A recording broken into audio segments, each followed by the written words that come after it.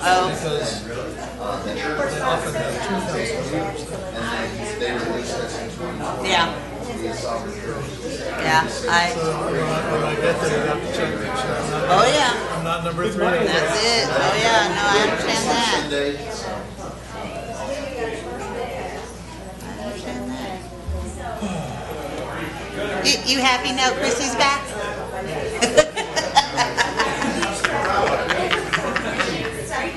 Oh yes. Especially with Jace retiring. Well, now it's even better now that their household goods are here, and being able to get situated in their house and not have to worry about moving it. Yeah. Oh yeah. Yeah. Oh yeah. Yeah. Oh no, they're in the home stretch now. It's just the unpacking and getting stuff situated. Oh yeah, she's excited. I was like, hey, because when I call Angela, she said she has a job for sure. So we're in basement now.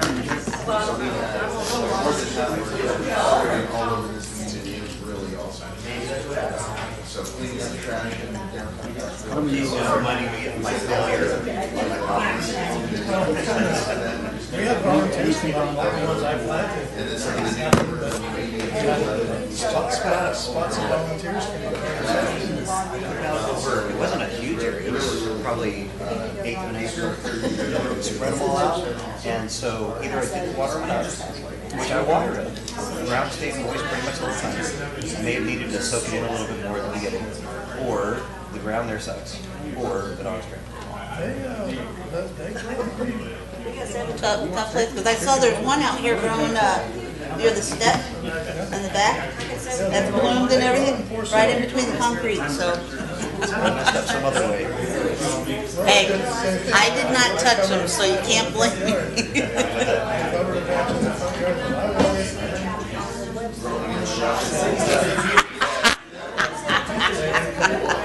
And then when it's But I've got them scattered all over the yard. I didn't. That's interesting. It's like blue. No. If I touch the seeds, they're not going to do anything. They'll die. We had a customer come in today. He was like, all right, what do you use to get rid of cactus? I looked at him. I said, you want me to come touch it? Ready to go? 5:30? Yep. Yep. Oh yeah, time. I think Phil's almost here. Let's give him just a second. We're live streaming now, so we have that. All right.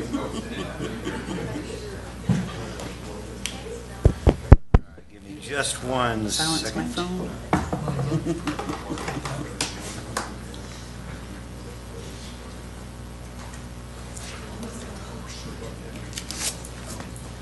Just see if Phil's here. If he's not here, we'll start. Or we won't. These are the hard copies of the question and answers for the meters. I know I loaded them Thank in you. your. Oh, there he is. Thanks. Why y'all have them on.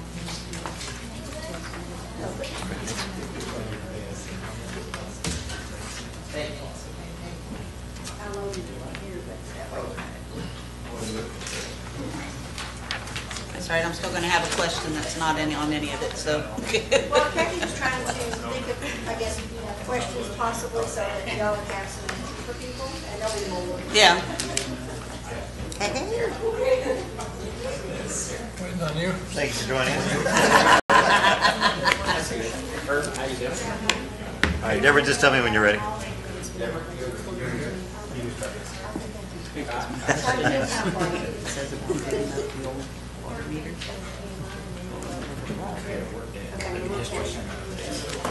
All right, we're going to call the meeting to order at 5:32. Let's start with our roll call. Sheena Martinez, District 1. Paul Carey for District 2. Bill King, District 3. Harold Stein, District 4. Herb Dyer, District 5. And Darren Schroeder Mayor. We all here. All right, please rise with me for the Pledge of Allegiance, and please remain standing for the invocation after that. Starting with the American flag. I pledge allegiance to the flag of the United States of America And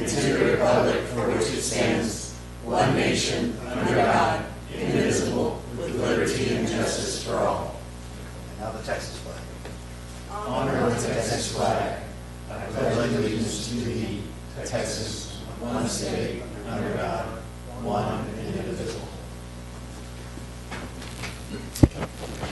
And we have Pastor Matt from Discover Church.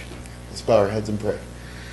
Heavenly Father, we thank you for your goodness, your mercy, and most of all, your grace. We're saved by your grace. We thank you for that.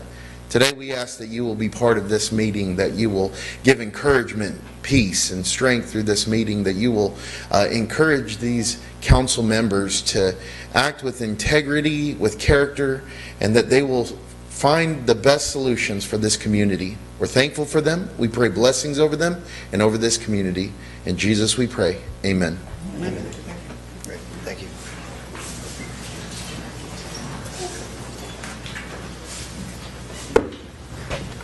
All right, next item is citizens' comments. Would anybody like to speak for citizens' comments?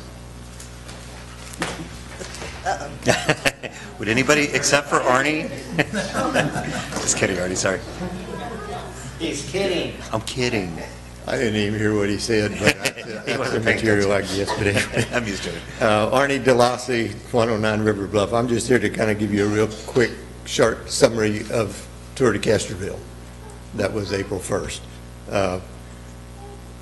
Everything went well. Weather was great. People had fun. On our portion, meaning the city of Castroville, Tour de Castroville, that we've been doing off and on now for the 12 years, we had 302 participants. It's way up from 2 years ago when the COVID hit and the colder weather and everything. Out of that, as far as numbers, there were 89 that did the 5K, 40 people that did the 10K, 94 that did the 30 mile, and 75 that did the 60 mile. So it's 302 people that registered through a new business that we use this year called Athlete Guild, which is out of New Braunfels, versus Active.com that we had used the other 11 years. We had rest stops, 2 in town here for the walker runners, one by Houston Square, one up at River Bluff, and 2 for the cyclists, one in Lacoste and one what I referred to as out in the boonies. It's actually on 2 county roads in Bexar County in the Atascosa City zip code. So it's like 9 miles past Lacoste. And then we have the park, obviously, with all that. There's going to be a half-page ad go in the Hondo Anvil newspaper Thursday, thanking everybody that's been sponsors this year, a lot of the volunteers. I think we got everybody's name in there, all kinds of things with it. In addition, for about the last 4 years now, we've had the Pathfinders American Volk Sport Association Club, AVA, out of San Antonio participate with us, both in marking the walk, run route, as well as manning the 2 rest stops for us. They had 79 participants in addition, and they had 14 volunteers that helped mark the streets and do their own registration and everything down at the park, and all kinds of other volunteers that'll be in the ads. We're going to have a wrap-up meeting Thursday, and I still am waiting on a few bills and stuff to come in, but for the money coming in for registration and everything, it'll be the most we've ever had. The city got notice the other day of $10,196.07 that will be coming in, that goes into the special account for parks. And that's pretty much it. We'll just give more information. There'll be an article in the, was an article in the paper the other day, the thank you ad, and then once everything kind of gets wrapped up, if there's a need, I'll just come back and give some more information. But thanks for your guys' support and gals' support as well. I shouldn't say guys. I'll hear from my councilwoman anyway. Thank you. Thanks, Arnie. Yeah, Councilman Carey did the 60 mile, correct? No, 30. 30, the 30 mile. He did the 30 mile. I gave you a lot of credit. Back in the saddle, yeah. I haven't been on the bike as much this year. So good for you. And then Carrie and I did the 10K. It was It was great, as always, really well put on. I want to say that the second rest stop out in the boonies was only about a quarter mile from the 4 dogs in the road. So, You went fast. And those got taken care of by the constable from precinct 2. Nice. All right, would anybody else like to talk for citizens' comments? All right, great. So we're going to start getting into this. One of the things, I just want to kind of put an introduction, we're going to get into the consent agenda. We've got a lot of stuff that's going on in Castroville right now. One of the things you'll notice about this council is they have been very, very proactive in making sure that things are done. There's a lot of things that have been deferred maintenance for years and some for decades. They've been very, very proactive in getting a lot of these things done. We are spending money. We are doing that incredibly carefully. Our fund balances are larger than they ever have been. We have a AA rating, which is incredible for a city this size. A lot of that is double A plus. AA Yep. plus, pardon me, AA plus. And part of that is because I think the leadership from the council, the leadership from our city administrator, and from our finance director, and with our department heads, really looking at where do they spend money wisely, efficiently. So they have managed our money really, really well. They've been great stewards of our money. So I just want to introduce that because we are talking about spending more money. This is all money that we have. We're not a rich city, but we're a very well-run city. And this is part of what we're going to be talking about today. So on the consent agenda, we have 4 items. Minutes for March 28th, 2023, regular called city council meeting. We have approved ordinance amending FY 2022-23 budget, general, and enterprise funds. Approve K-Freeze task order for professional services for engineering and design for streets and utility improvements, and the FY 23-24 budget calendar. Do I have a motion? I'd like to take item A, I've got an administrative correction to it. Okay. Take it off the consent agenda, unless you want me just to cover the administrative correction. We'll just take that off the consent agenda and handle that on the other. You take item C off the consent agenda. I have some questions. Do you want to, we can discuss that and then determine if we need to take it off? Okay. No? It's got to be Not removed, you have to remove it consent. from consent. Okay, To discuss it. To discuss. so we'll remove A and C. Anybody else? Yeah, thank you.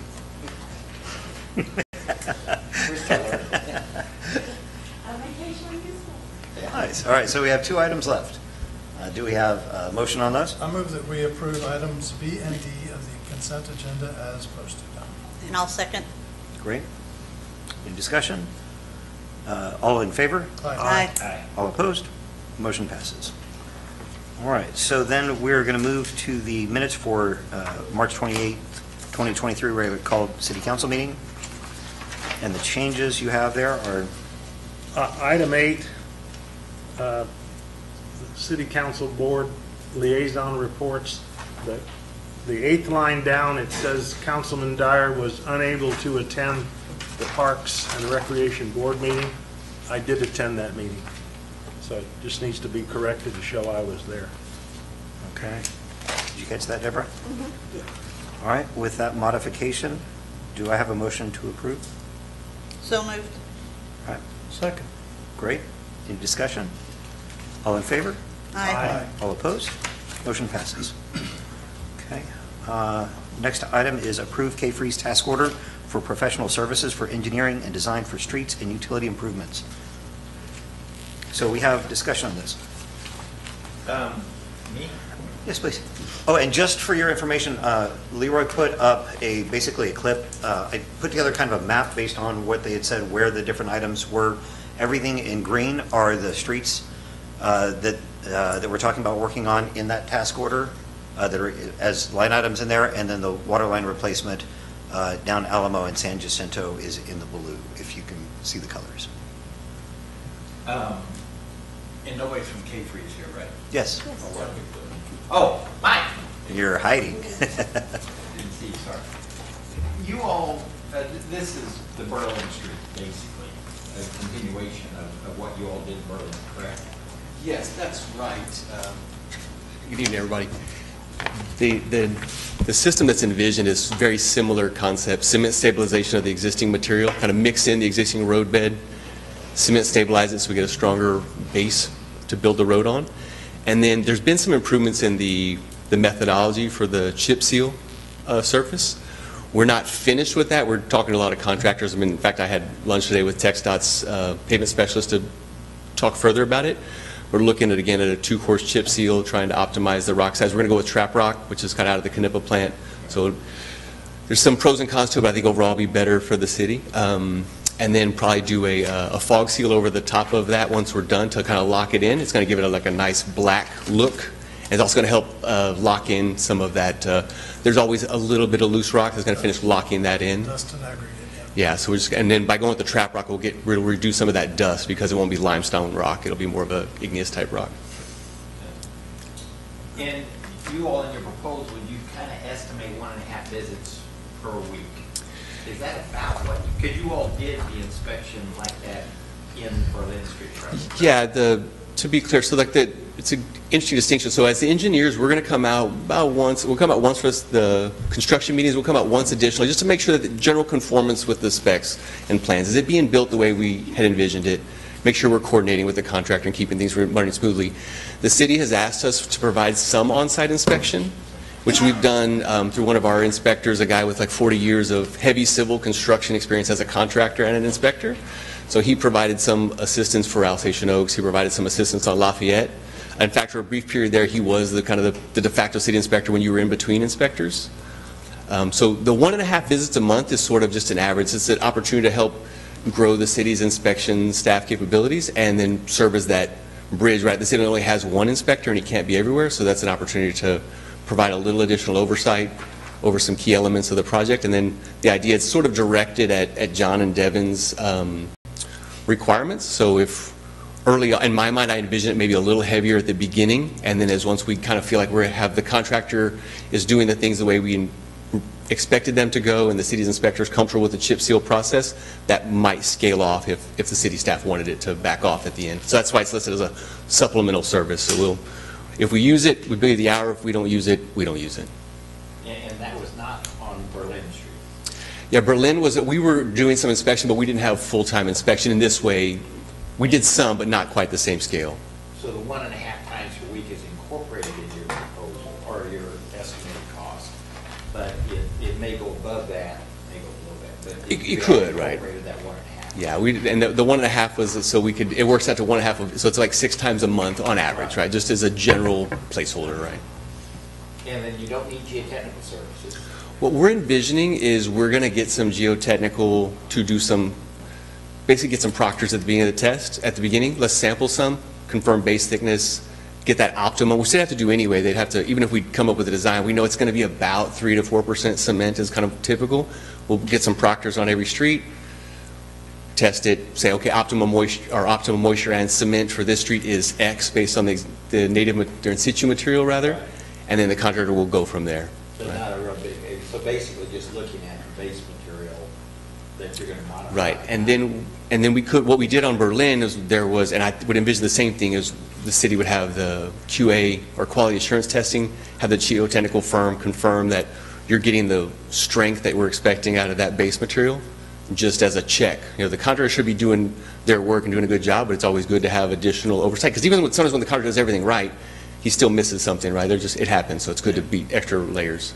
Yeah, and you all, and I think specifications, there's a density on the cement modified material when they're putting it down, and that's what they're kind of testing. They're testing for strength, if I'm not mistaken. I think I don't think we finalized the specs on that. We're really close, but like there's some you can do ordinary compaction control, or we could specify a density, and I just don't think we've got to that 100% yet. But we're working our way towards something that's very clear in the specs for the contractor. And Terracon was doing that last time, so That's we right. can kind of look at what they did last time, is expand it to these. That's the concept. I think the cement stabilization went well the last time, and the area for improvement was just trying to optimize that chip seal. Yeah. I know it's been early on, but really that Berlin has performed very well. Yeah.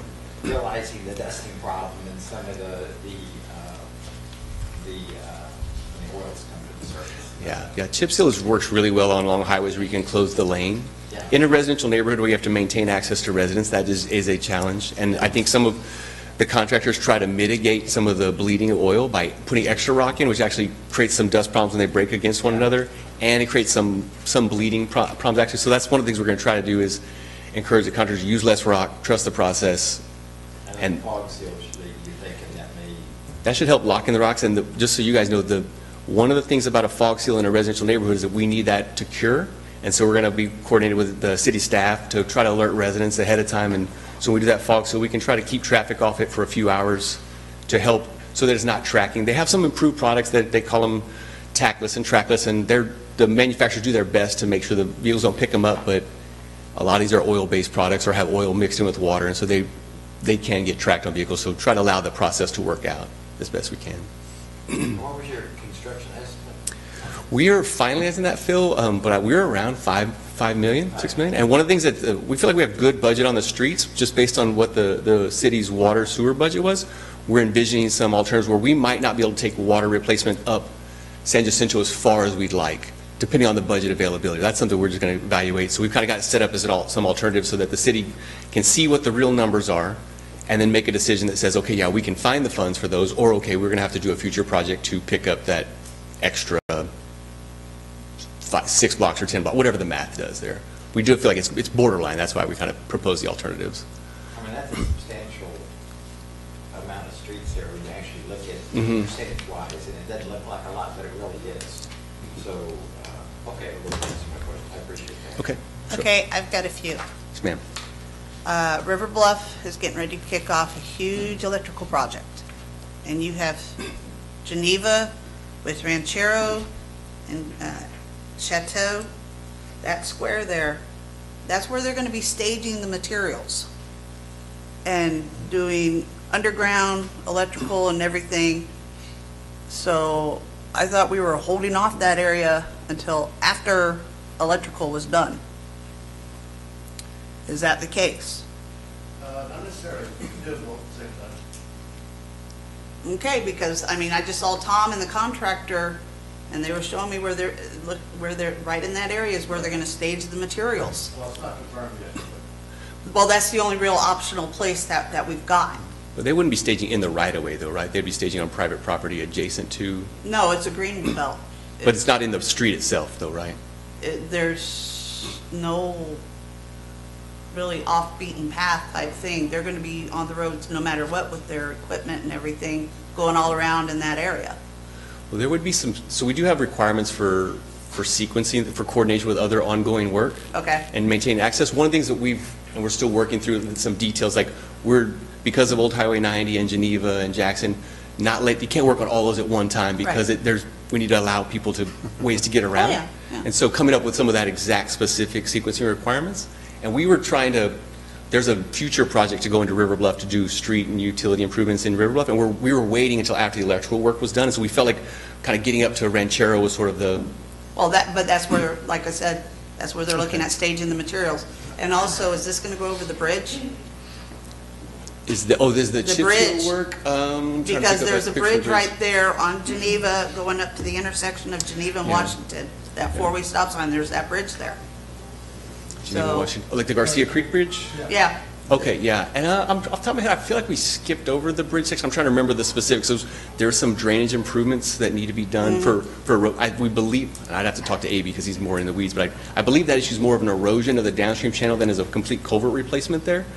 But the stuff we're doing is very low cost from a investment perspective. Like if you had to tear out all the culverts and everything, you'd be kind of breaking into that area anyway. I think the way that we're going to do this, if I'm correct, between John and Devin and you guys, you'll bring it back to us before it actually happens, because we need to make sure that we handle communication better. That was just today.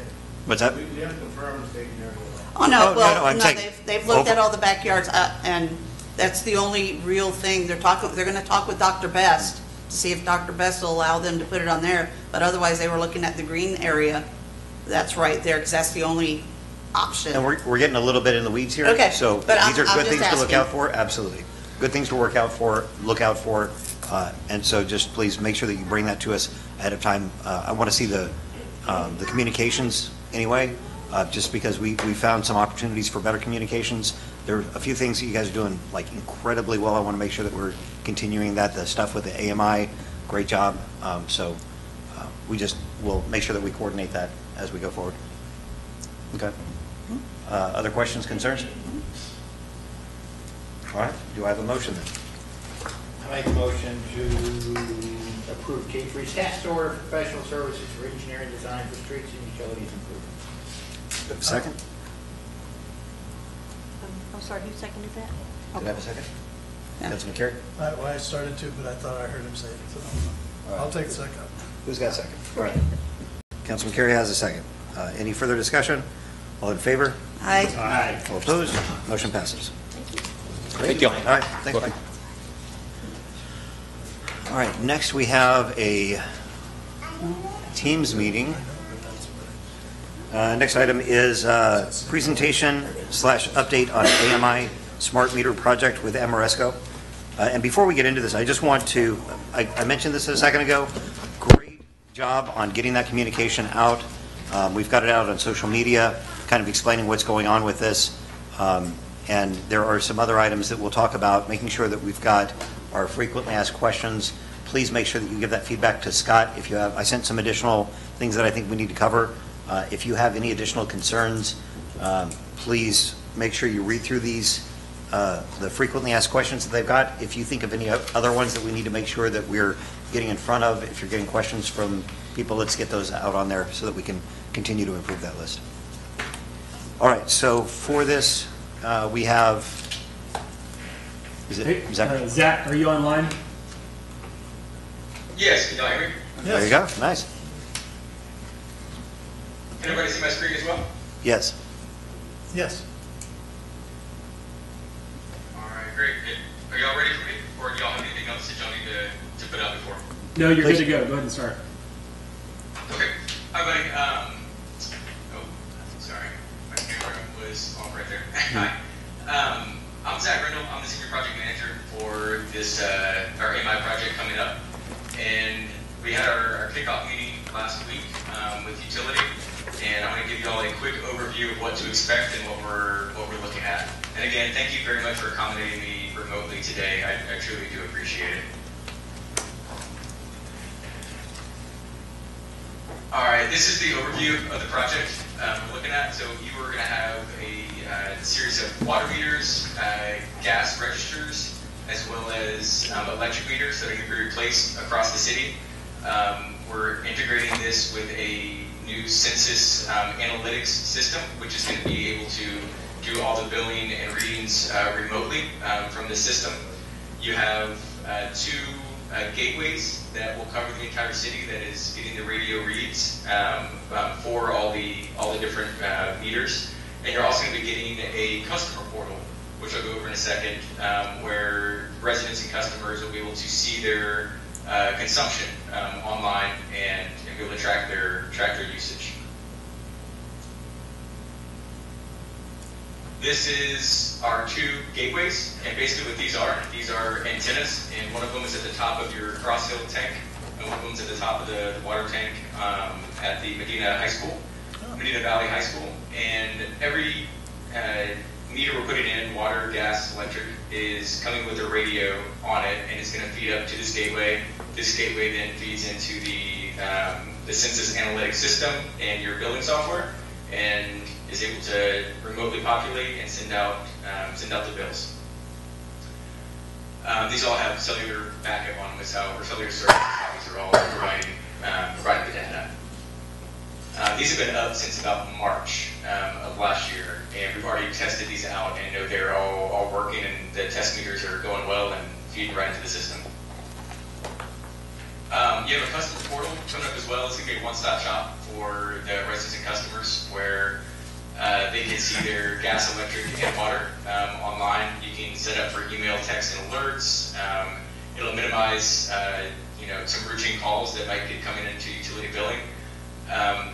With whenever you do a customer portal on projects, we like to get the majority of the project installed first, because we want to make sure that any kinks are worked out with the billing software and our data integration. So there's a lot of software technical in the background this. We want to make sure that's all working. So we try to do a kind of a soft launch before we introduce it to everybody. So members of the council all have been volunteered to maybe be the guinea pigs to test out this system or this product first. So when we're about 75% through the installation of the project, we'll do like I said, a soft launch, and we'll pick a handful of customers to use this. So once we have these meters installed, they'll start populating that data into the system. So you'll have some background data already in there, so you can see some previous consumption and usage. Everything looks good. Everyone likes it. Then we do a full launch. Don't do any tweaking on how it's populating. Then we do a full launch right at the end of the project, and open it up to the city. Our project schedule, so we had our kickoff last week. We're starting out on Monday. Coming up, we'll have our subcontractor, RTS, out there getting mobilized on Monday and start putting meters in the ground. Tuesday morning, they might get 1 or 2 done Monday, but really start getting the ground running on Tuesday. We have about an 8 to 9 week installation period for the water and gas. They'll be doing those together. So the water meter, I'll get on the next slide, I'll explain how that works. For our gas installation on the register switches, there won't be any disruption in service for just the register changeout. And so you won't even know that there was anything done to that gas meter. The water, I'll walk through on the next slide real quick of how that process looks. And then we're getting a later start on the electric meters because they had a longer lead time than the gas and water did. And that's about a 4-week installation. And we'll have more information to put out about how the electric will work once we get closer to that late May, early June start date. But we're looking to have this completely done, wrapped up, signed off, and all loose ends tightened up by August. So real quick, this is a lot of words right here, but this is a great slide to save if anybody wants to go back to it. But when they come in to do their water meter switch out, they're going to make sure they got the right address, knock on the door. If the resident's not home, then they're going to go to the meter, make sure that meter's not spinning, to make sure someone's not in the shower, right, or they're in the back doing laundry or something like that. No one's home, meter's not spinning. They'll go ahead and continue with their change out. They'll dig out the pit and replace the box if needed.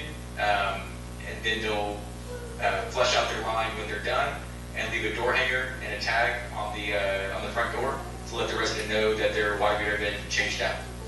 If someone is home, they'll talk to them, briefly explain, hey, your water's going to be turned off for about 10 to 15 minutes. I'll be on your property for about 20, 25. They have some paperwork they have to do on these, getting the data correct in their handhelds as they install them, and then they'll go on and move to the next one. If anyone has any issues or concerns, they don't, they say they're cooking or whatever, that's fine. We'll make a note in our book, and we'll come back to it at a better time. We'll never force anybody to have their meter changed out if the time doesn't work for them. Here's a template of the door hanger being left, and we're leaving these once we're done and complete. If we weren't able to do anything, we'll have to come back to the house, but we're only leaving these door hangers to let them know that work had been done to their meter. And I know there's also a newsletter that's going out as well that's explaining this process as well. Kathy, I believe it's going out on this week or next week's newsletter. But we do have it in English and Spanish as well, which is always helpful. So I know that was kind of a lot real quick. I apologize if I talk quickly. I've been told that my whole life, but if y'all have any questions in the slide you can go back to or comments or concerns, please let me know and I'll be happy to discuss. I do. I do. Yeah, I have a question in regards to River Bluff. The city there's quite a few of them in my neighborhood that they had to put a pressure valve on the city side on the meter because our water pressure fluctuates from 60 psi to 120 psi.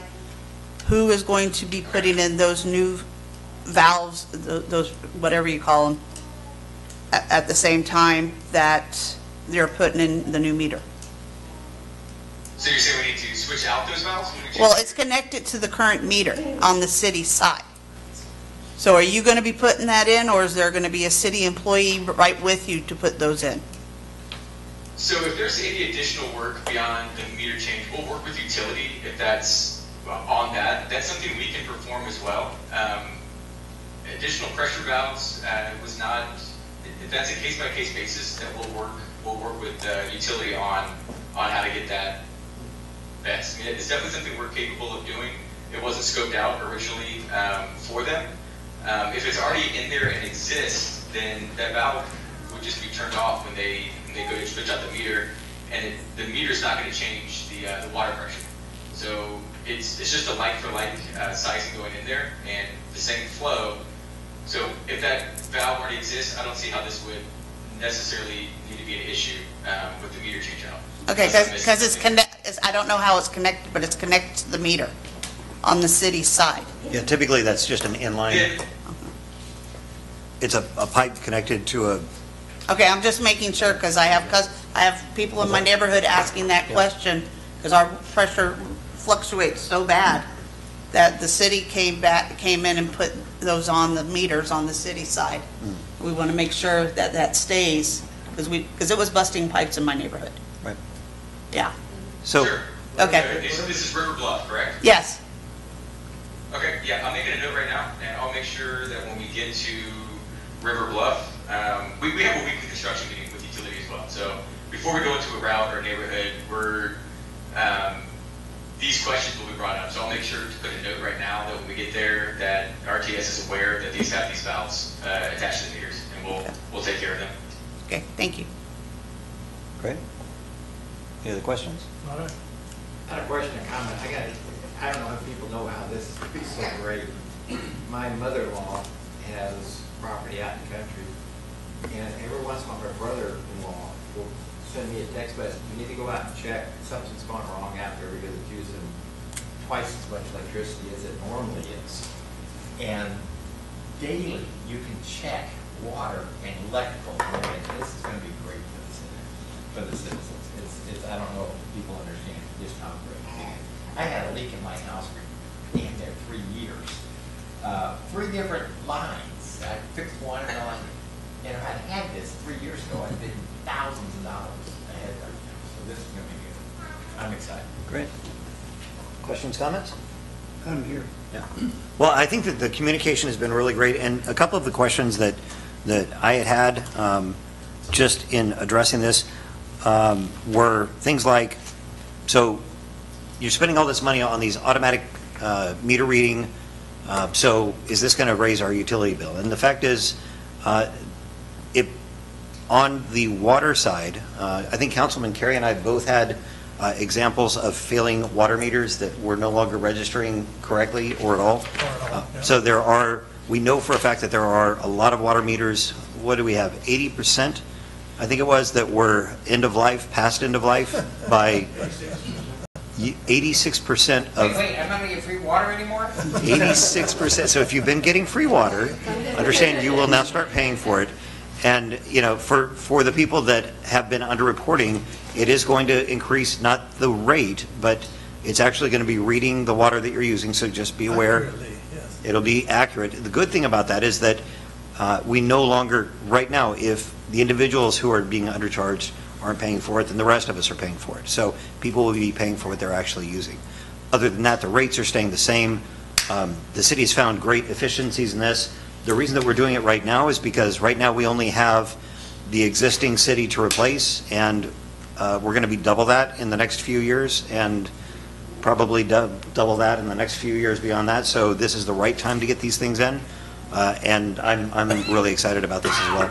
It will probably, to Councilman King's point, it will probably save people a lot of money. I think about after the winter storm, how many people, the cops were driving around and just finding where the spurts were going, where the water was running, and so this would actually allow you to get alerted on that. So great job. Thank you. That's a great presentation. I appreciate your attention to detail on the communication.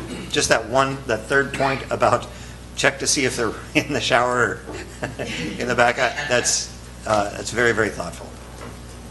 Yeah, I mean, we've installed, I've done this for many, many years. I've hundreds of thousands of water meters have gone in.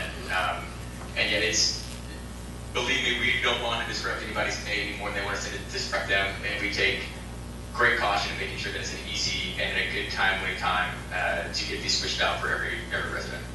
Great. All right, thank you. Thank you. All right. Thank you for your time. All right, thank you. Thank you. No, I said it probably happened at one point. Probably happened at one In the time. very- at the Yes. very beginning. Okay, so next item is discussion and appropriate action on approving Quiddity Task Order Number 3 for TxDOT TA Bridge Project. I wanted, Leroy, will you bring up that presentation that I had on there? No, this is the PowerPoint. I'd sent you a PowerPoint as well. Leroy, you don't like our remote or what? It's all right. He's a hands-on person. Hardwire works great, So we have Linda from Quiddity here, and she has been just really helping us out with a number of different projects that we've been looking at. We did a presentation to TxDOT just a couple of, what was it, a couple of weeks ago. There were 3 different projects that we were exploring. One was for the Highway 90 bridge. So just for those of you who are not aware, I put together this, these are all of the images, all of the things that I could find about Highway 90 bridge. So I wanted to make sure that people understand what we're talking about. This is a multimodal bridge, so it would be like a walking, biking, maybe small golf cart kind of bridge that would look like the old one. Do you have the... I think you put this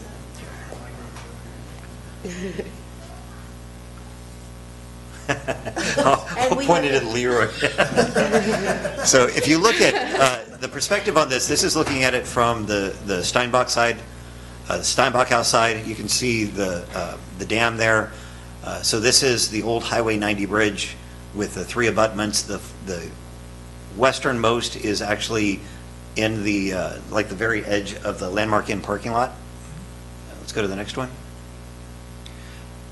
This is a little bit hard to see. If you look at it, north is down, south is up, and you can see where it says the big Medina there, that's the Medina River, and you can see there's a kind of a sweeping double line. That is the 100-foot right-of-way that they have there at the bridge. Just south of that, just above that, you can see it says, where is it? Present Bridge, right above where it says Rock Dam. So you can see basically where that was. And then the extension of, to the left of where it says Present Bridge, how it goes into the old Highway 90 back behind Sammy's and all of that. So that's, the nice thing is that they moved it over. And so this is something I was talking to Sammy Shearhart about. This is something that he's been wanting to do for a number of years. And the city was just never able to find the funds for this. TxDOT has this funding mechanism, these grants available, and so it just seemed like a kind of a perfect no-brainer. So this is like a 1940s plan when they built the new bridge? Yeah, so this was, 1940. On the very first slide, it talks about this one was, the original one was installed, I think, in 1904. Right. And then torn down in just after 1940 when the new bridge was put in. I think I had a couple of other views of that. Go ahead and go on to the next one. And this just gives you kind of a better idea of where we're talking about. Go on. There you go. There's another view of it. Cool looking bridge. And then I'll let Linda talk a little bit about how we're going to approach that. I think there were 2 more. Yeah, so it's the Transportation Alternatives Program. It actually is set aside specifically for bicycle and pedestrian projects throughout the state. Typically, these funds get administered through local MPOs, but then also TxDOT puts these calls out for anyone who wants to apply throughout the entire state. So we submitted 3 applications. One was for this, the other is for an active transportation plan. So if that gets approved, it would look at the entire city, trying to find the best ways to connect the community using sidewalks, bicycle trails, all of that, right? So really laying out a plan for what that could look like in the community. The bridge here, again, the idea is to provide a safer bicycle and pedestrian crossing. So what you have right now, it's a 4-foot sidewalks, back of curb, right? So as traffic increases on that bridge, it's really not going to feel very comfortable walking right next to an 18-wheeler coming by. So this would give you a safe crossing of the river. It also connects 2 of your historic landmarks. And hopefully, if we do this well, it's going to look like what was there before, right? That's the entire goal, is to kind of bring back some of that history while also providing a safer connection. Right now, it may seem like it's just a little piece, but it's a very critical piece in that crossing of the river. Once we put together the active transportation plan, then we can see how we weave that and tie it into the community, again, using sidewalks and bicycle trails. The third was a project to add a shared use path along Lower Lacoste Road. All 3 have the ability to move forward. In talking with the mayor and your city administrator, and after having our meeting with TxDOT, our recommendation is that we move forward with the shared use path bridge, that we maybe hold off on Lower Lacoste Road, right? Because the next step in this process, it's a 2-step process. The first was a preliminary application, very simple, 2 pages, not a whole lot of work, right? The next phase of the detailed application. So at this point, what we're trying to accomplish is get a good enough cost estimate so that we submit to TxDOT as close as we can get it what this is actually going to cost. And why that's important is that this grant program is a reimbursement program. So if we go in with $3 million and it ends up costing $4 million, then that would mean the city would be on the line for that additional $1 million to finish the project. So that's why we're submitting this task order to develop 30% schematics so that we can get you a cost estimate that is going to put you in a really good situation with TxDOT and make sure it's as accurate as possible. And then, so we're going to be pursuing the bridge project and the active transportation. And the active transportation plan, but because that's a plan, there's not a whole lot that goes into that. So that application is actually almost complete, the detailed application for that. And the reason that we held off on the Lower Lacoste Road is because trying to get that coordinated, you'd have to get it coordinated with all of the property owners, with all of the right-of-way, with all of the drainage, and we were concerned that we wouldn't have enough time to get all that done. And I think it's a better thing to do after we've done the active transportation plan so that we can start prioritizing. I think it's important that we get these different items in, but we get them defined, then we get them prioritized, and then we'll find funding. We'll have other opportunities. Once you have this jewel in place, I think the rest of it will be an easier sell. Yes. Yeah. Well, and the really exciting part is that TxDOT was excited about this project. So they were excited about this project. You know, I think the TPD director said, you know, out of the 20 projects that we've reviewed as part of this process, this is my favorite so far. So that's not a guarantee. It's not a guarantee by any means. But when you compared it to the comments we were getting on Lower Lacoste, they were very concerned about the right-of-way width, concerned about the number of properties. A big thing as part of this grant is that once you get awarded the funds and you sign on, right, you have 3 years to get to construction. So if it takes longer than 3 years, which when you start working with multiple property owners and you run into utilities and other issues, it could move past that 3-year mark. With the bridge, we're working with 2 properties, albeit one is the Texas Historical Commission, but from what I hear, they're very supportive of the project as well. We actually have a letter of support from them. They're very excited about this. As long as we can do it, something that supports that, they would actually eat into their parking lot because you would lose, I think, 2 spaces. But I've been working with our folks here and with their chief engineer who's gotten us letters of support from the Texas Historic Commission. They'll be involved with this process, making sure that we're doing it correctly and making sure that they're doing their part to support. I have a question. The replacement bridge, I know it's not exactly like that, but are we gonna have a two-phase like this? We had an iron structure on the left, a short one, and then the main structure on the right. There's actually 3 sections of this, you can't Okay, can't totally see tell. them all Actually, these. Leroy, let's go into the next one. That's Okay. what the original one looked like. Yeah. So we're going to try and get it as close as possible, while still making it affordable, right? So we're going to look at a couple options. One is a prefab option that our structural engineers will work with them to get it as close as we can. Another option is through TxDOT. They have a Texas Historic Bridge Program, and there's actually 2 or 3 historic bridges that are actually available that could be reused. There's also some funding set aside for that reuse process, but we won't know until we get into it, right? So we have to dig in and see, are they the same length? Maybe we could use part of it, and then the other part we construct around it. But that's part of what this process, these next 6 weeks, because we have 6 weeks to pull this all off. So we can get it back to you for approval, and then we have to submit before June 5th. So we have a limited resource on this, and we're gonna have to deal with what we find, so. Yes. But we're going to try and get it as close. We know how important that aspect is to the Texas Historical Commission. So, that's the goal, right? To make it as close to this as possible. Councilman Dyer, you had a question? Where are we going to get the $150,000 to pay them? So that would come out of our general fund balance. Is it in the budget now? It is not currently in the budget. So This we would have be a to take budget- it from something else? We would take it from the fund balance, the unrestricted fund balance that is not Okay. yet committed. Of which, what is our current fund balance overage? Well, the total's like 4.8, 4.9. 4.8, 4.9 million, and Okay.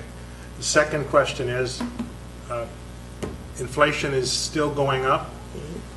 We've had a lot of bad experiences in the last 2 years with projects costing way more than they were planned. I think I heard you say, for example, if this cost an extra $1 million, we have to pay it. What's the contingency plan? How much are we going to put in it? Where are we going to get it? Yeah. well, I think that go ahead and describe how you. So that's an excellent point. One of the things the feedback that we heard from TxDOT is, yes, this cost estimate is, we feel, too low, given current rises in cost. So through this estimating process, we're going to try and get much closer. TxDOT also is allowing for a contingency, right? So there's a certain amount that we're allowed to put in there to cover some of those increases. They're also providing a database now that gives us access to all their most recent bid information, right? So what are things costing in real time? That's new to their system and something we'll take advantage of. But that's the whole goal for us for these next 6 weeks, is to leave you in a really good situation, because it's not going to look good for our firm if you're in a situation where, yeah, you're stuck holding the bag for a ton of money. But that we're going to work towards that. And again, there is some amount that TxDOT's allowing for that contingency. So what are we going to vote on tonight? Just 150,000? It would be to approve the initial funding, or the initial funding, because we have to do this before we can actually get the grant. Now, if something happens and we are not successful in this, which I think we've got a really, really good shot at it, I mean, a really good, substantially enough that I'm willing to kind of put my butt on the line for this. You going to write a check for the $1 million? Nope. I will put my reputation, which is a lot more valuable than my check is. I just want to make sure that, I think it's a great idea. I support the idea. I agree with you. It looks like it's a very good possibility it'll happen. But I know when Scott comes in here in a few months and says, well, we have a slight overage, I want to know how much money are we going to put in. I don't think we should make it public, but I think there should be a discussion with the staff, and the city council should be informed, and we have to vote on putting that contingency money, because it's going to have to come out of reserves. Right. So what will happen after this is, if we are successful with it, then we'll come back with that item with a full cost based on the estimation. What I'd really like to do is, we'll do if this is approved tonight, we get it ready for submission, because even if we submit it, and if it comes back and it's too expensive for us to do it, even with the money that they're giving us, then we don't have to take it. I think that the best thing for us is to be informed As soon as they have that cost estimation with the contingencies, with the timeline, so that we can be very comfortable with the fact that we are covered and won't have surprise overages, then we'll bring it back at that point. Before And that would be in the next 6 weeks? You expect right. it would come back? What is the date that it's due? It's due June 5th, but in order to be able to come back to council, we have to hit that second meeting in May, right? So that gives us about 6 weeks to work. Thank you. Great. Any other questions? Hey, Herbert, I don't think you meant what you said. I think everything we do needs to be open to the public. And, but we should have an open discussion on contingencies. I mean, Well, I think his point was that you don't want to have somebody come back and bid the Yeah, you don't want contingency to into the put your price. contingency out there for the bidder to know about, do you? Right. um, Well, it's going to be competitively bid. It's and so, competitive bid. Yeah. Yeah, okay. I got what you were saying with that. I know. I agree with you that we don't want to keep secrets that shouldn't be secret, but not everything the city does is public, Yeah. for reasons. And But all yeah, I'm it's- saying is, yeah. if there's valid reasons why it wouldn't be public, then we would have to follow those instructions. That's all I'm saying. Absolutely. Yep. Yes. Thank you for clarifying that. That's good. No, if someone related to this, I've been asking many people this question, do we spend this money for this? Because it is a lot of money, and it's not guaranteed. And someone this morning said, you know, at some point in time, someone's going to build that bridge. And so we don't get this grant now. Somewhere in the future, this bridge will be built because it just makes so much sense. So this isn't a waste of money. Maybe we design it now, we don't get it.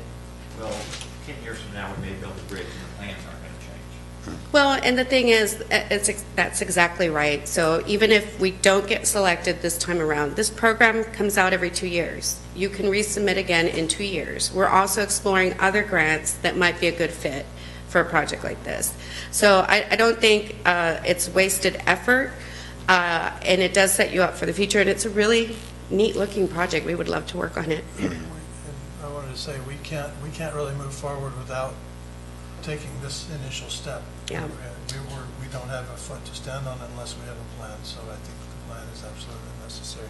And this has been brought up multiple times in the past. This is going to be a multi-million-dollar bridge, and I don't want to pay millions of dollars towards something like this, but if we can get that, the grant from TxDOT, then I think it's a phenomenal thing. All right, further discussion? I have a quick, Yep. I need her name. Oh, No, sorry. Linda. I don't know Linda. Linda Vela, V-E-L-A. Thank you. Thank you. All right, so I think the motion I'm looking for is to authorize task order number 3 with Quiddity as described in an amount not to exceed $150,000. So moved.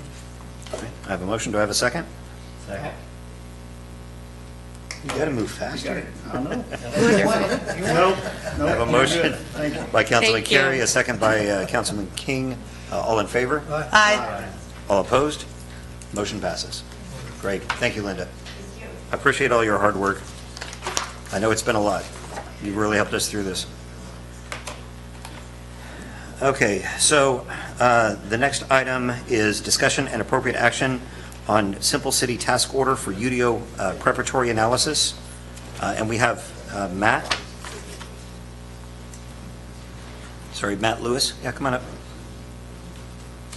That's Matt Lewis. Good evening, Mayor, I've Council. got the wrong glasses on. Here we go. So I can't see. Hi.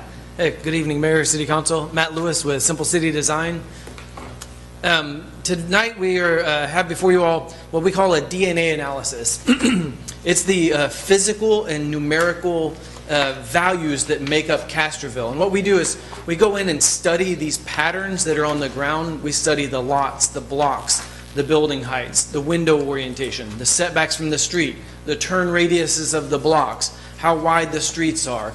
All of these characteristics are what make up your town. It's the places that you know, the places that you love, but also oftentimes those are abstract standards.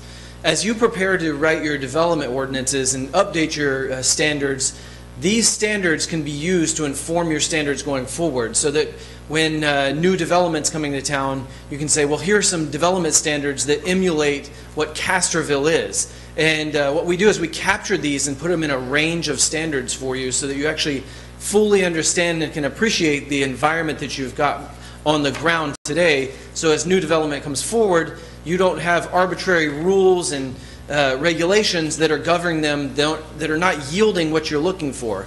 Just looking at your regulations that you've got today, your lot standards don't match what you've got on the ground. They could have been adopted from anywhere, America, and it's not creating the patterns of Castroville. And you're starting to see these transformations as growth occurs, and you are requiring what you're getting. You don't have a lot of zoning standards. You've got someone sexually oriented businesses, but that's about it. And you've got a planned unit development district that allows you to write development standards as development occurs.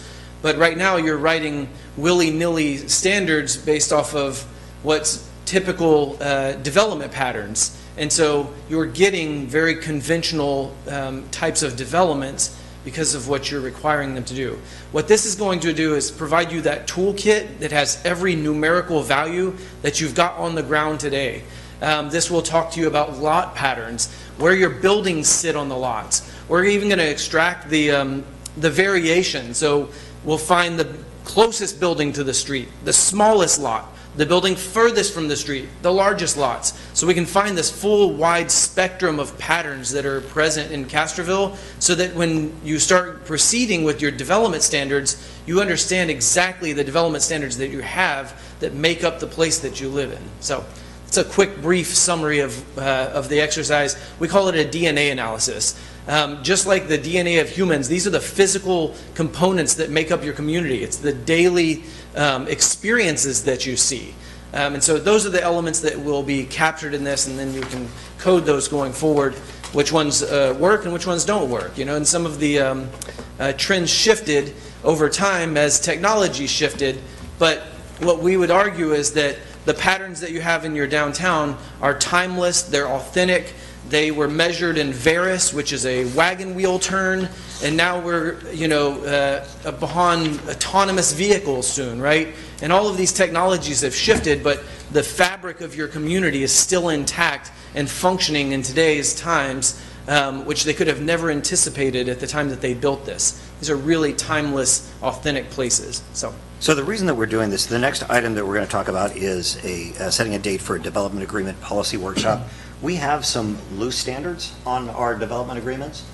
We have what has been written into the Alsatian Oaks development agreement. We have some other standards that were built into the MP Homes development agreement. There were some other ones that were built into the original Cobblestone development agreement. But each one of these, some of them we have removed over time. Some of them haven't been completely codified. In terms of this council going through and making sure that these are actually the things that we want. And so this is a chance for us to take, we embarked on a journey of education last year.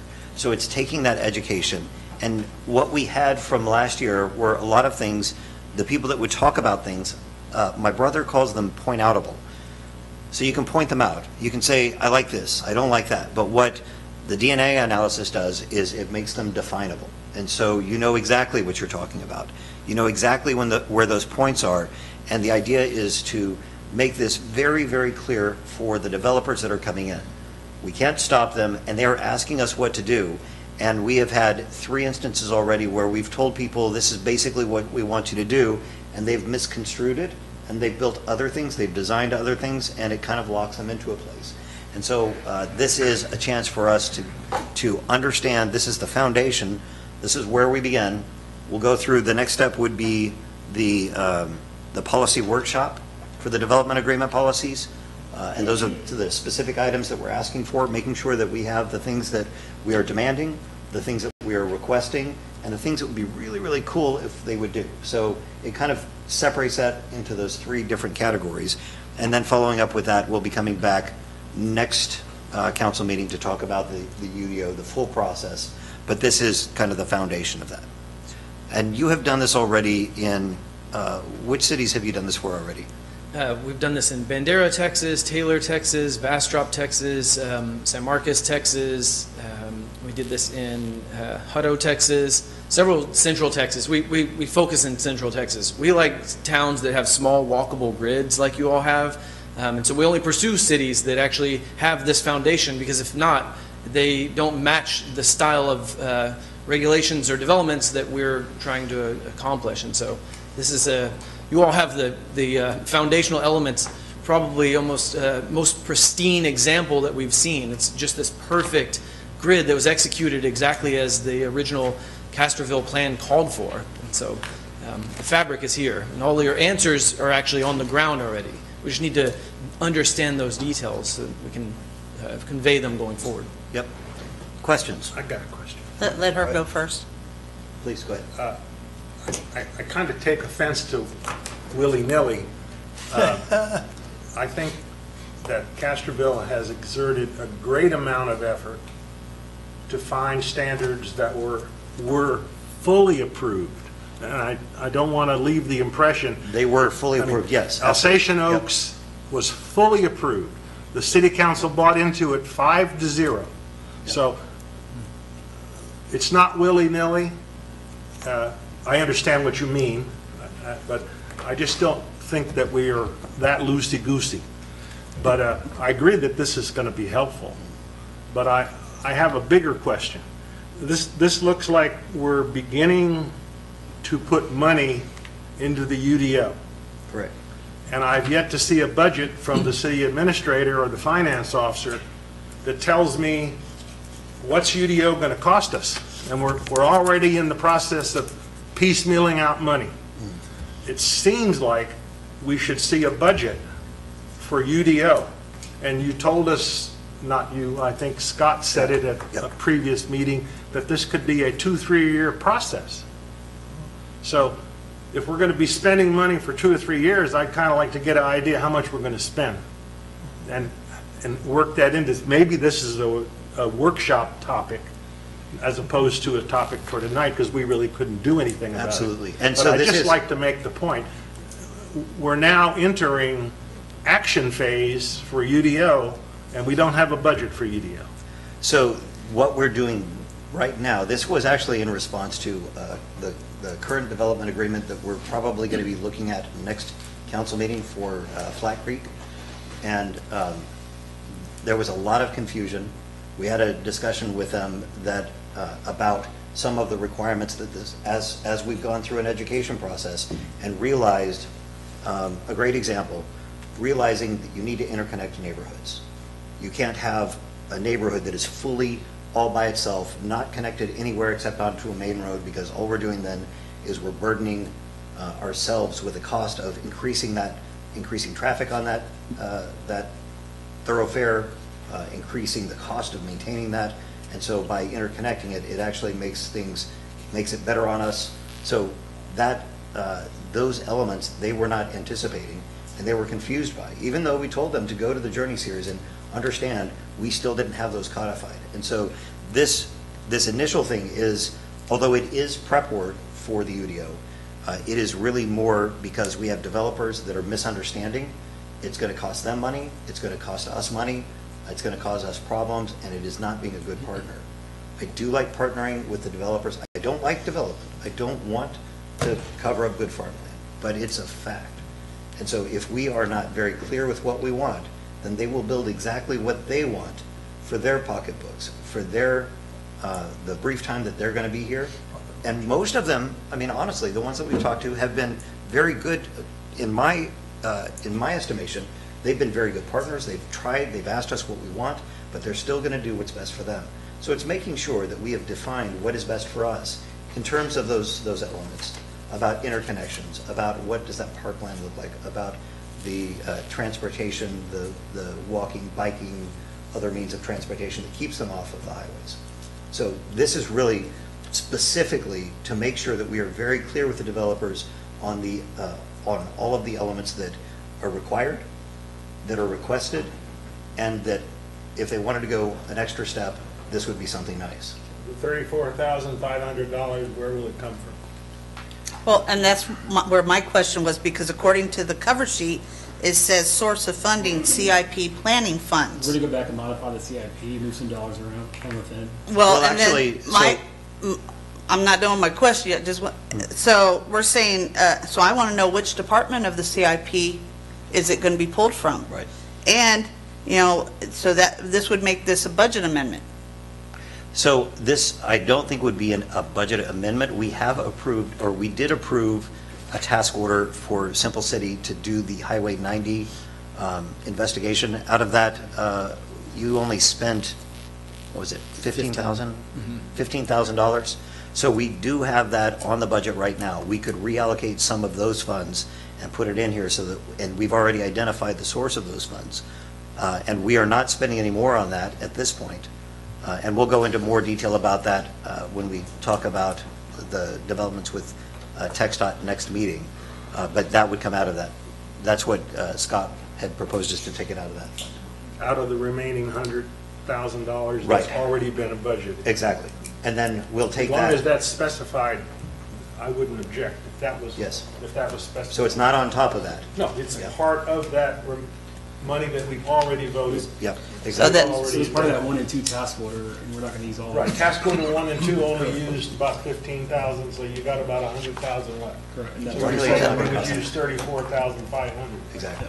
Yeah, so if that would have been on the cover page, that would have helped That a would have been lot. helpful, yes. Okay, more questions? Only Councilman Carey. one small point. My background is land surveying, and I just wanted to edit the declaration that the VAR was based on a wagon wheel. The VAR was established by the Commissioner of the General Land Office in 1836 as 33 1/3 inches. Yes, sir, yeah. All right. And what is that's the good to know. circumference of a wagon wheel? Oh, who knows? Depends on the wagon. 33 That's, whenever we read the old surveys, that's what it measured out, is one And of the VAR our, is still the standard unit of measure for the land in the state of Texas, by the way. that's pretty amazing. That's too. wild. Love that history, thank you, sir. And pardon my statement, sir, I was not referring to your development agreements, I was referring to your actual ordinances, your subdivision ordinance, so Yes. pardon that statement as well. And on that point, UDO is probably one of the primary reasons that I wanted to sit in this chair. So it's a baby project. Yes, sir. And we will talk more about that at the end of this meeting. We'll talk about that as an upcoming item. So we'll kind of walk through that. Questions, comments? All right. So do I have a motion then to, what is this? Move to authorize a task order with Simple City as described in the amount not to exceed $34,500. Second. Great. Any further discussion? I think we should specify and amend it to state that it's coming out of the money that's already been approved for task order 1 and 2. All right. Are you willing to modify? Yes. And I'm amenable. Great. Any further discussion? Thank you. All in favor? Aye. All opposed? Motion passes. Thank you, look forward to working with you all. Thank you. Thank you. Likewise. Thank you both. We've got some really good partners here. That's amazing. Okay, so the next item is discussion and appropriate action on setting a date for development agreement policy workshop. So this is what we were just talking about. So Scott put in some additional item, and this was some back and forth where they were talking about some of the different things that are required. If you got a chance to read through those, that's really, the questions came up because of that. If you look back in, we had talked last year, I think this was actually ratified, the guiding principles in terms of how we're approaching development agreements. And then some of the items that he had put in here about the elements of the development agreement policy. And so basically the idea is to set something that is as soon as practical so that we can sit down and work through what was given as our requirements for Alsatian Oaks, what we had agreed to with all of the subsequent development agreements, and look at how they had changed, look at what we've learned over the last year to determine which parts of that we want to incorporate, look at the DNA analysis that will be developed out of here and determine what, I think it was Vince Michael from the San Antonio Historic, or San Antonio Conservation Society. He said, determine what out of your past you want to have in your future. And so we would incorporate that as well. So, Excuse me, Mayor, were we given a time frame on the DNA analysis? How long will that take them to complete? Yeah, I think so. yeah. Because you're fixing to get into discussion to have a workshop. Right, so we need to make sure that that happens afterward, yes. When would that be complete by? So we are kicking it off immediately, and then we think we can have it done by June. There are dates in here. Let me pull this real quick.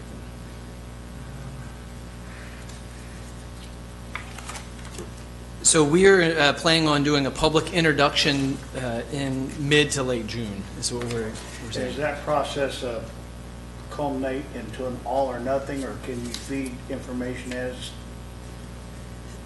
Generally, we would compile the entire report so that we can break down all these elements, because we get into the natural environment. So it ranges from the natural environment to the built environment, from your rural environments to your most urban environment. So we break down all your environments. We like to assemble all of it prior, but and so we're going to work as quickly as possible to get this extracted. So your recommendation, oh, I'm sorry, I Well, was going to continue that. I was just. It's a really great point. It sounds like that information would be pertinent to, or Yep. almost have to have it before we actually dwell into a UDO workshop, right? Well, so I guess that is one of our challenges, because we have another development agreement that's coming up, and we kind of, I think that we should probably have at least a portion of that conversation specifically for that. So on doing the workshop, would it be prudent to break it into two sections? One would be the foundation of that based on what we already know, and then do a follow-up and look at revision based on the DNA analysis? Yes, sir. I mean, you could do that, and so we can get the big picture items and then get the details, the actual individual standards at the second one, if that's something that would be advantageous for you all. If you guys would be open to that, I think that would be, I know it's a little bit extra work for you, but I don't want to let one more development agreement go without making sure that everybody here has had a chance to weigh in on that and do that collectively. Would you be open to that? Yes. Okay. What date were we, go ahead. Well, no, I was going to say, I put you 3 calendars in there, but Scott, before he left, he was recommending doing it at the next council meeting, before the meeting. Come in a couple hours ahead of time if you could, and have the work session on the 25th, possibly. That's the one I'm missing. Oh, that's right, you just told me that, I'm sorry. Now, if that's not feasible, Could we do it maybe? I've got his schedule to where he kind of knows when he's going to be here. Could we do it, when are you leaving? But, Let me check. okay. He didn't know, Paul was telling me that he's not here. And the next week, I believe the mayor and Phil is out, so. Yeah. Leroy said that he did just text in, he's watching, to see if we could possibly do it the next meeting. But he did not realize that Mr. Carey was out. Okay. And when you, I'm heading out Sunday through Thursday for that, and then Friday and Saturday I'm at in Austin at the Surveyors Association. So basically, I'm out for a week. okay, would we want to look at doing next week on Friday? I'm not here. My son's graduating OCS. Oh, that's awesome. When are you leaving for that? Flying out dark 30 Wednesday. Okay, so we're going to And miss you're- that. And y'all are out the first week of May, We're out the first week of May, and then we have a council meeting on the 9th. So, Well, so then I'm open on the 8th. we could do it on the 8th or on the 9th. You want to do it on the same day? That pushes us. well, we're swearing people in on the 9th, and so. So a light A lot of agenda. times we don't have huge things, but that is the swearing-in ceremony. Well, we could Okay. do it, we could get it early and do it before the council meeting. Yeah, let's plan on doing it. Are you guys all right with doing it on the 9th? And we'll come in early, we'll figure out what that needs to look like? I am. Okay? What time? He had suggested a couple hours ahead of time, so I'm assuming somewhere around 3, maybe, and that way you What do you give a think little that time. timeframe looks like? Yeah, that works. Is that a 3 hour, 4 hour? I mean, 2 hours. 3 to 4 hours would be advantageous. Okay. To really So get now? discussions, yeah.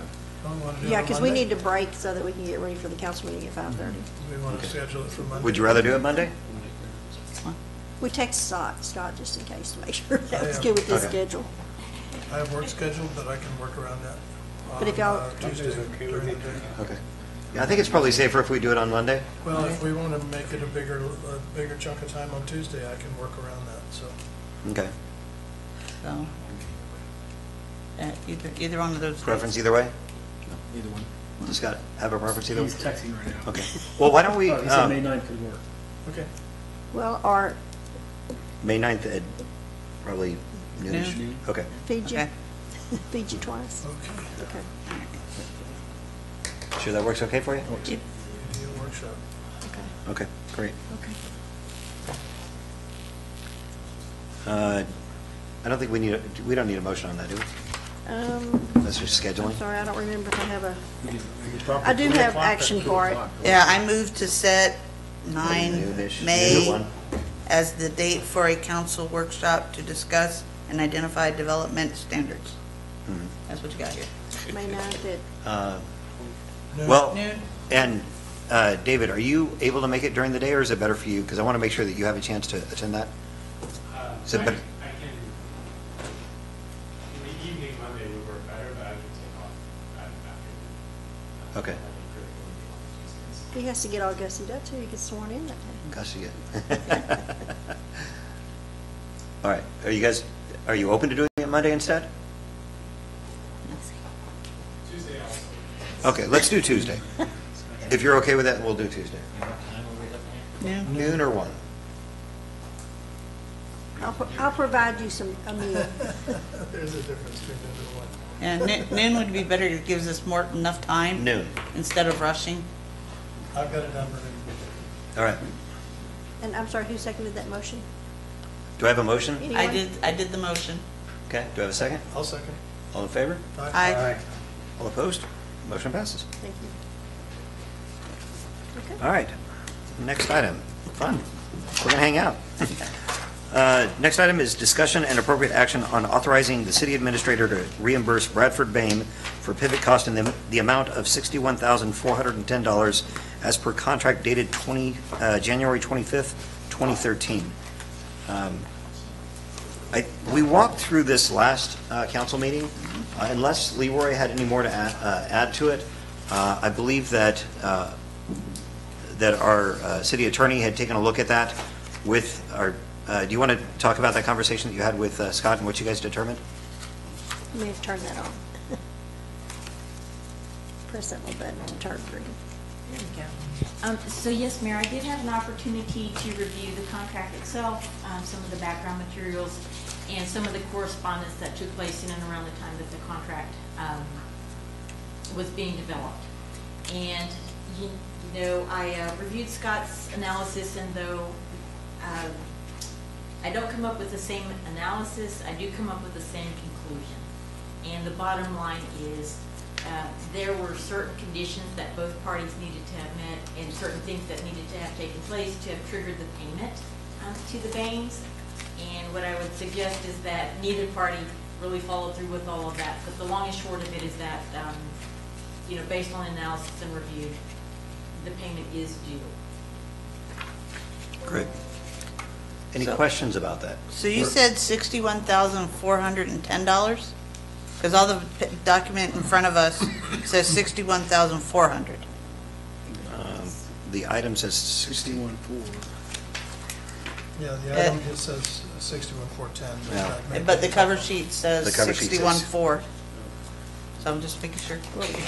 You could say not to exceed 60. Well, it may be what we had in the last meeting, and that I may have added $10. But that may have been what we spoke of. $10 interest? Are we So- liable for all right. any interest? Are we liable for any interest? The contract did not call for any interest on any payments. That'll be a total payment, one-time payment. Yes, sir. Yes. Second question is, where are we going to get the money? Could be out of the utility fund reserve, Out of the reserves? or under utility, yes. So the motion is If you'd like to not exceed that number we have in the line item, the 10. Well, I think that the motion is to authorize the city administrator to reimburse Bradford Bain $61,410 for the pivot system described in the city's contract with the Bains dated January 25th, 2013. I'll make that motion. I'll second it. And thank you for your patience. Yeah. Oh, he's here. Oh, yeah. Any further discussion? No. All right. All in favor? Aye. All opposed? Motion passes. Consider the interest of the donation to Thank you for that donation. Thanks, Bradford. And sorry that that didn't happen. Thanks for following up on it. Thank you for taking into consideration. Sure. Next item. So this one is, I'm going to read it out. This is Councilman Dyer's item. So discussion and appropriate action on adopting a policy authorizing the city administrator to contract for appropriate commercial janitorial services for all operational park and recreation restroom facilities to supplement park staff members as needed for extraordinary park patron usage events and to appropriately raise rental fees as shown in the FY23 comprehensive fee schedule to recover the additional maintenance cost for the public facilities. So I'll hand this off to Councilman Dyer. No, I appreciate that you put it back on the agenda because I wasn't here last time. Sure. I think City Council has an obligation to give the city staff what they need to be successful. And I personally have observed a recurring problem in the park system, cleaning restrooms. I think it is a real problem. I don't think we have enough staff on the city staff to be able to accommodate these large, busy weekends when we're having tournaments or some special occasion. So I think a policy is needed, and that's why I put this policy forward. And I would make a motion to create the policy as the mayor read it, and that way we give the city administrator the flexibility. Should he believe he needs it, he can go hire additional personnel to supplement the city staff when he feels it's necessary. Okay. I have a motion to approve as read. Do I have a second? I'll second. Okay. Any discussion? Yes. All right. I guess what we're asking is, we're asking the city administrator to look into the cleaning issue of the bathrooms.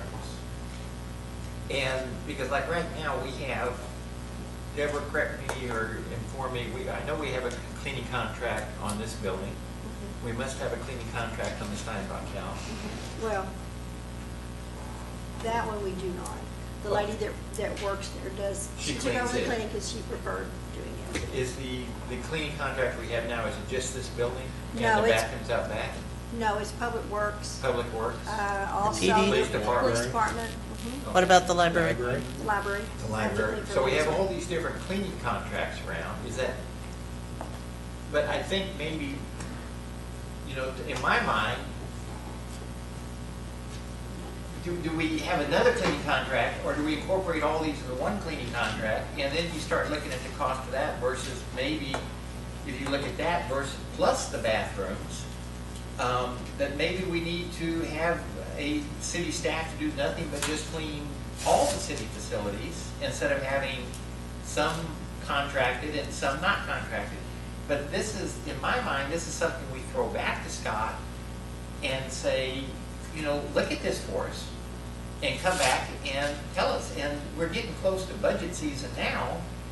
And I think from what I understand and talking to Scott and everybody else, they understand our concerns about the cleanliness of the bathrooms in this. So I think that put them on the radar, what we're looking at.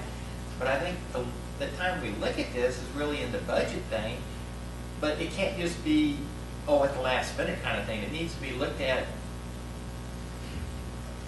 you know, not just the bathrooms at the park, but the bathrooms everywhere, all the city facilities. So does that mean we hire people to do that, or do we, because to me it makes no sense to have some subcontracted some not, some through one contract and others through others. But again, that, to me, that comes in the budget cycle. It might be just looking at it. I understand your, and I agree with your points. Oh, we've got really 19 park facilities.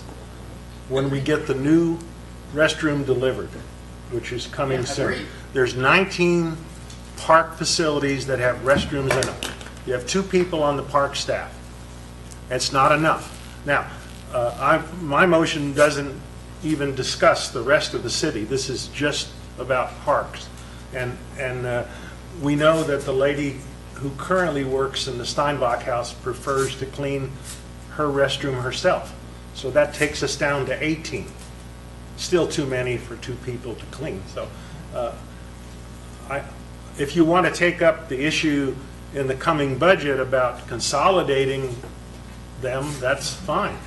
But right now, we're in, let's see, January, we're in the 3rd quarter of this year. So if we adopt this policy, if the city administrator chooses to do it, then he's going to have to make some minor adjustments in his the fee schedule in order to compensate for this additional cost, not without regard to what they're paying for the rest of the building, just for park building. Okay. So I'm just suggesting, for our discussion, we're really talking about the rest of this fiscal year, and then an adjustment, if Scott chooses to use it, to put a little bit more money in the budget, using charges to the park users. Great. Further discussion? Yeah, and Phil, in regards to like the people, you know, that we have 2 people on parks, they're being utilized to do other things, not parks. So I don't know if it's a mismanagement of utilizing them when we. I would be careful about stating mismanagement. I don't. Yeah. Okay. So misutilizing them instead of using them for their primary duties. But I mean, they're getting inundated, and I see it every day. So if that's They're being reprioritized. How about that? I don't think it's mismanagement. I think that I just want to be very careful. We'll just disagree on that one. Fair enough. Because your priority is different from my priority on some things. And it's all opinion, so we'll just agree to disagree. But however, their primary duty, their job description is Parks and Rec. And they're being sent to do other things outside of Parks and Rec. So that's where, if we're going to utilize our people appropriately, yes, and they're getting inundated. Because people are approaching them of, why aren't you doing your job and taking care of the parks? And I don't disagree with you at all, but what we're authorizing the city manager to contract for cleaning services for the parks. We should be looking at all of our cleaning. Yeah, devolved it down to one contract, that I agree with. But we also that's not then- outside of this motion. Yeah, and so to me, the motion is let Scott come back to us as a plan, what he thinks about, should we contract that out, or do we need to hire more? If we hire staff and do away with these cleaning contracts, you know, he's always talking about efficiency. That may be the most efficiency thing. You know, at the office building I work at, we don't contract out for cleaning services. We hire a person who cleans all the building, because that's far cheaper, and it's a big building. But we shouldn't limit to him in this, that we're saying you need to contract out for this. I think what we need to let Scott know is come back and give us your plan on what you think would be the best way to move forward. But we had a contract for this, and we were told by Devin and that, hey, my people can handle the cleaning, let's get rid of this contract. And so we did, and it's not happening. And I think if we let Scott know that now We've you need to told come him. back and tell us, but don't just look at parks separately from these buildings, Oh, yeah. because this is a substantial contract. So we sat down, Herb and Scott and I sat down and we talked through, Herb came up with some really good points. And as Scott dug into it, and as he went and looked at it, he noticed that, no, they're not being taken care of. So not to the level that we're expecting. The problem is, I've said this a million times, if you aim at nothing, you're likely to hit it. And right now, we're aiming at nothing, and we don't have restroom standards. So if you say, I want to hire this many people, then what are we actually trying to accomplish? What we're missing, to me, the strategic part of it is defining what we're trying to hit, defining where we're missing. So more of the conversation, well, let me finish real quick. So more of the conversation as we started digging into this, I mean, it was a very productive conversation because Scott said, first, we don't have standards, so we don't know exactly what we're trying to accomplish. Second of all, there are times that it needs to be cleaned, that it's not being cleaned because it's happening in off hours, in the evenings, on the weekends, when the staff isn't currently working, and having to bring them in. And if you looked, they were working their butts off over Easter. And so trying to get them in for all of these times when we're really going to need them, I think that there is going to be a need for some augmentation. But I do believe that if we get, so the need there is real. The fact is we are not meeting the need right now. We have also not defined what that need is, so we can't determine what the actual solution is to make that happen. I think we can make recommendations. I also believe, and this is where we have differences of perspective on this, I believe that saying, I want you to go and accomplish this and do it this way, that is, to me, that is tantamount to directing staff. And I think that our job is to say, we believe that we are not achieving what we're trying to achieve. We would like you to come back and make a proposition on what are our cleaning standards. We can then evaluate the cleaning standards, and if they can't meet it with the current staff, then the natural extension of that is that they would have to augment staff, have to find the funds to do that with. But it's just, to me, making a motion like this is getting too much into the daily operations and telling them how to accomplish things without telling them what to accomplish. And so I think that we're stepping over the actual resolution to try and get to something that that is really in the realm of operations management. That's, again, the need is real. And the fact that Councilman Dyer pushed on this to make sure that it happened, he brought some things to light that were absolutely true. I went in there for Tour de Castroville, and there was, my wife had to go and get the soap out of the women's restroom and bring it over to me because the soap dispenser was gone. When I say we're creating a policy, I don't believe we're telling the city administrator how to do this. I think we're simply empowering him through the policy, and he would perform this duty like any other. If he's going to hire somebody, he's going to have to write an RFP and define what he wants done and how he wants it done and when he wants it done before he can hire somebody. I mean, that's not our job on the city council, that's his job. All I'm interested in doing is passing a policy that enables him to go do that. And I don't want to get in the weeds. I really don't care how he does it. I don't even care if he does it. It's his choice. But at least we've given him a tool that he can put in his toolbox, and if he feels he needs it, he can exercise that. Doesn't he already have that tool, though? If we're not accomplishing a service that we're providing, or we're supposed to be providing, the things that we are responsible for providing, because that's what we do, he has that tool. If he knew that we had a certain standard for cleanliness, and to me, the policy really is having staff define what the policy is, having us review what the policy is and agree on it, and say, well, maybe you're missing this, maybe you're missing that. And for me, it is that. He already has the ability to recommend outsourcing versus insourcing. And to me, I think it is them coming back. And this is my remember, it's not a dichotomy. It's not one or the other. Right. We're saying he can supplement the staff.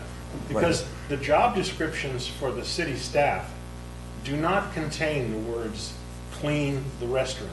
Those words do not exist in those job descriptions. And I have voiced my concern about that and recommended that we should consider tightening those up a little bit to try to make sure we're describing to a prospective employee what their job really will be. But that's a separate issue. Tonight, I'm just interested in, can we agree on a policy? That's all I want to have, a policy. And I Thank agree. you for your time. I agree with a policy. I don't fully agree with what the definition of that policy.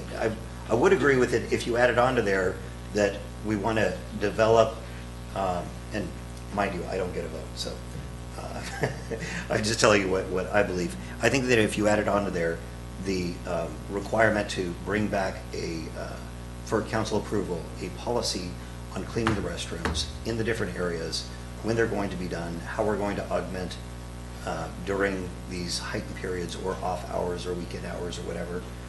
I think that would make me feel a lot more comfortable. But I get where you're trying to go with this. Okay. What was the process in the past when these other contracts were? The same people that clean our buildings now had a Yeah. contract for the park. And they, based on, I want to say it was once a day. And But, then I mean, how were those contracts, who made that decision? originally, at the very Was that beginning, administrators? we put it in the budget. When I first came here, they accidentally took it out of the budget. So for 3 years, the staff here, me and 2 other girls cleaned this building. Right. Everybody had to clean their own building. It was interesting. Was that in your job description? But we did it. But then we put it back in the budget, of course, and then we did an RFP. And because originally they had a lady, let me go back. There was a lady originally that was cleaning the buildings when I came here. I never met her, and she didn't come in. And so I'm not saying that if we hired someone individually, they wouldn't do that. You tend to have more issues if they don't have enough people, because these buildings do take quite a length of time, just the buildings. And so then we did contract out. Jana King is our contracted service, and so we've had them ever since. I do believe when this first was brought up, I believe Mr. Dixon did talk to the gentleman that is with Jana King and said, you know, we may want you to bid these again. Because when they bid this out, they bid it by square feet. And so, and depending on, as far as the park, because they did do the trash pickup, they cleaned the RV area and all, it would depend on how often you want to pay them to come out. I know they were contracted on a separate thing, I want to say, on the large Easter, that type of thing. And they would come out and clean. But it's a huge undertaking. Our park is very nice, but it's very big. And so, with the lady at one point that cleans our building, of course she cleans the restroom, also cleaned Lions Park, up until they had, we hired someone in under the park. Now, when they were hired in under the park, I know originally you were talking about their job descriptions. It was part of it to do maintenance on the buildings. But that was kind of both at first. But it gets hard when you only have, say you're down 2 people, and it becomes spring and you have to mow. So. Thanks. I don't know if that helps any, but. Councilman Carey, conversation? Yes, I think that one of the most important phrases in this item is "as needed for extraordinary park patron usage and events." And I think that that's a very limiting aspect of this item, and I support moving this. I think that the cleaning procedures, timing, everything else is a separate issue. I think that that will be handled as need be, and I think that this will come back to us when there is a budgetary item presented for it. Great. All right, so I have a motion and a second. Any further conversation? I guess I'm still confused with all this, because this is, the way I read this, is we're authorizing the city administrator to contract for services. However, I guess, to me, in my mind, so we're telling him, go hire. Not if he thinks he needs it. You're saying go hire. But if the more important thing is, I think, is we should have Scott come back and tell us, how is he going to handle? And we don't have another major thing coming up for a couple of months. But I think he needs to come back and tell us, how does he intend to handle the cleaning of the buildings and all the park facilities, all the city facilities. Let him come back and tell us what he thinks it needs to be. If we need to expand our current contract with Jana King, so be it, he can tell us that. If he thinks we need to do away with the contract with Jana King and hire full-time cleaners for the city, I mean, that's a budgetary item. He and the staff can figure that out. But I think, to me, I think we should leave it open to him to come back and tell us quickly how he wants to handle this issue. I think we're going to see that during the budgetary process. Well, but if we don't want to wait for that, if we want to do it before that, so be it. But I don't think we need to go out and expand, Jana King or anybody else, go hire somebody right now for a very short duration. I don't think this is right now. I think this is as needed for extraordinary park patron usage and events.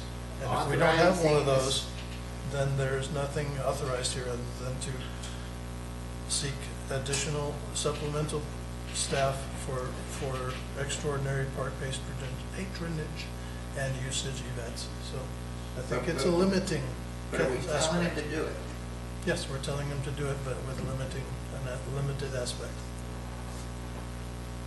All right, any further discussion? A motion and a second, all in favor? Aye. Aye. All opposed? Opposed. Motion passes. All right, thank you. Good discussion, folks. Yeah, definitely. I firmly believe it is okay not to agree on everything. And I appreciate the fact that we can do that most times very respectfully, and that's part of the process. That's why there's 5 of you. That's why I don't get a vote. That's why one of my favorite phrases is, if you all think the same thing all the time, somebody ain't thinking. Perfect. All right, great discussion. Next item is discussion on future agenda items. So is there anything that we have missed on the pending? Reminding you, please make sure that you get them onto the pending agenda items. Submit the item worksheet. It's just really helpful. Like what Herb had done with this, Councilman Dyer had put on what his documentation on it, the recommended motion. Please make sure that you complete that. The next, I think on the next one, we're going to be talking about, some of this will be in the mayor's report, some of it will be as individual items. We're going to talk about our progress with TxDOT. We've been doing a lot of stuff with TxDOT. We've learned a lot over the last couple of months and had tons of interaction with them. And we'll talk about the legislation day, the legislator day that was in Austin, talk about kind of furthering that with the city coordination with the local, with the county, with the state, with the federal, about the upcoming trip to DC. So we'll go over some of that stuff. We'll talk about, we've had some really great examples of public servants in Castroville, and I don't want to spoil that, but there are a number of different items on there. I want to make sure that we're highlighting the people that are doing these kinds of things, volunteering and giving of themselves to better the city. We will most likely have the item about the UDO. Part of that, I'll recommend that you go and take a look at some of the other cities that have done this, because we have to scope that out. So it'll be a full scoping exercise to talk about. There's a bunch of different elements. You can go good, better, best. You can do like the full boat.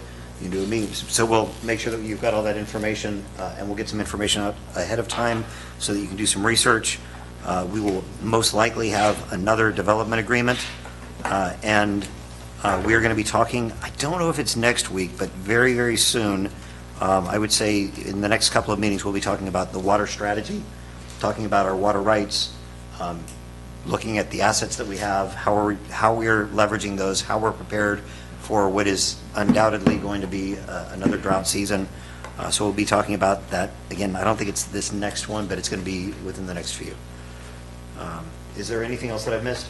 Yeah, I know the contractor for the River Bluff is supposed to brief us, that according to what Tom and them told me, is supposed to brief us at the next meeting because they're looking at kicking off in May.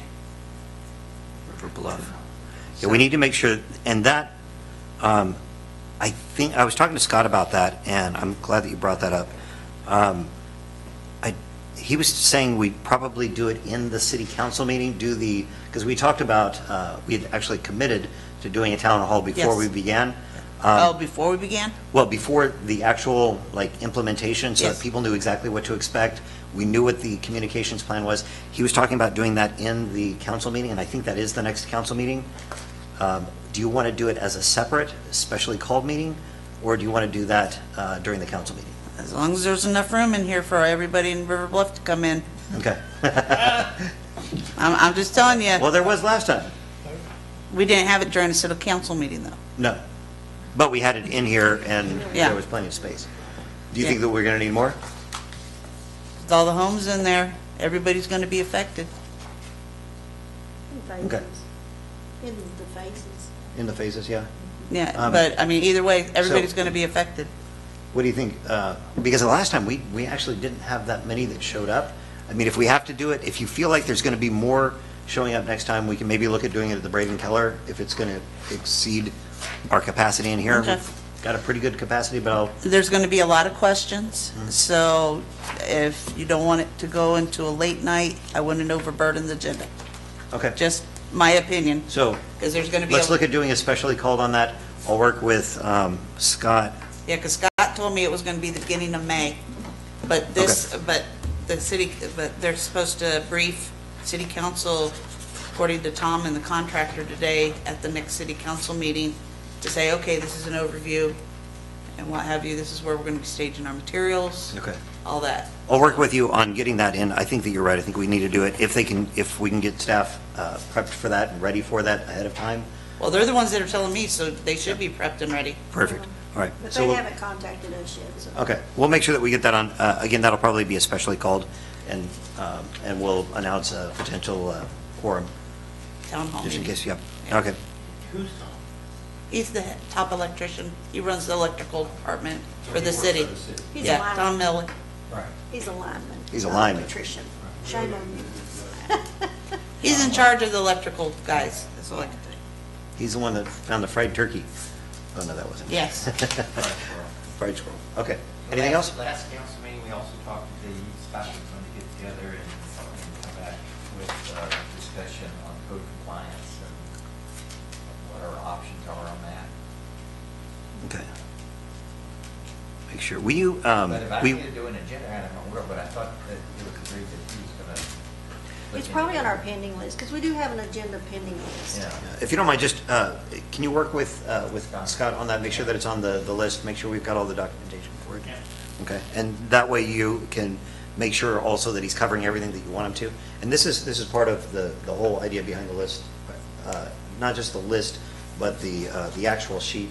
And we can modify that sheet however it works well for you. But this is a good way to have a conversation to make sure that what Scott and staff comes back with is what you're actually trying to accomplish. Okay. Anything else? Not here. We got it covered? All right, wow, record time. All right, so we are through the agenda and adjourned at 7:20. Wow. Way to go. Say bye.